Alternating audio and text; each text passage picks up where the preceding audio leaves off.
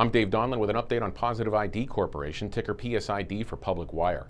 PositiveID Corporation, a developer of biological detection and diagnostic solutions, announced it has entered into definitive agreements with an institutional investor for an aggregate purchase price of $2.4 million. PositiveID will use the proceeds to continue the development and testing of its Firefly DX PCR prototype pathogen detection system with the goal of producing field testable units and for general working capital.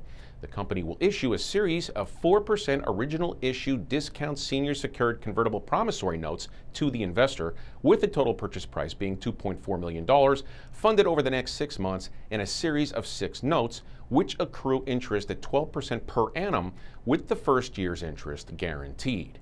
I'm Dave Donlin with an update on PSID for Public Wire.